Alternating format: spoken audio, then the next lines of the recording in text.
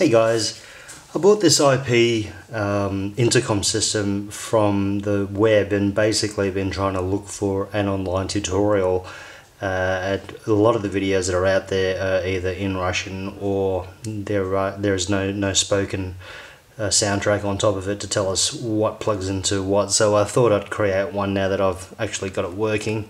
So what we've got here is a PoE switch from Dahua VTO2000A. Now I've managed to find a power pack from an old hard disk, a lacy hard disk that seems to work, because the one that actually gets shipped in the box, they don't tell you this, but it's, don't know if you can see that, it's not connected.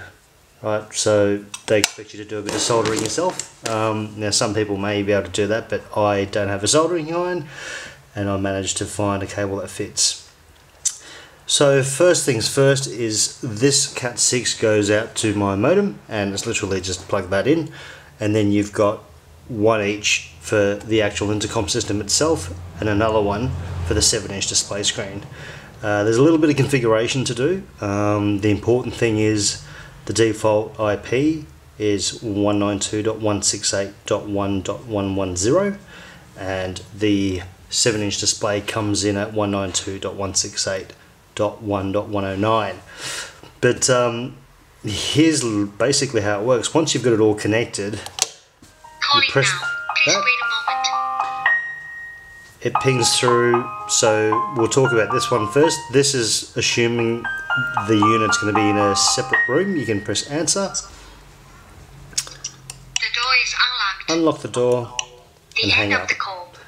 And that's how that works. If I do that again, you'll notice there is also a push notification that comes up on your phone.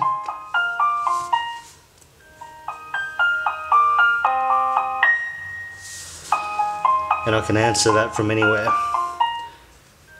Again, unlock. The door is unlocked. You can see the video feed's slightly laggy. That's because my phone is not on a Wi-Fi network. This is actually going out through 4G and coming back in. So The call is not answered. that's the quick tutorial. A few settings and things you can do on here. Obviously have a play around with that when you get it, but it's fairly straightforward once you've got the IP settings right. Only word of advice I'd say is that make sure you use a PC and Internet Explorer. I run Macs, and unfortunately Safari, Chrome, Firefox, none of that works to be able to log into the user interface for this device. I hope that's helpful. Let me know if you've got any questions.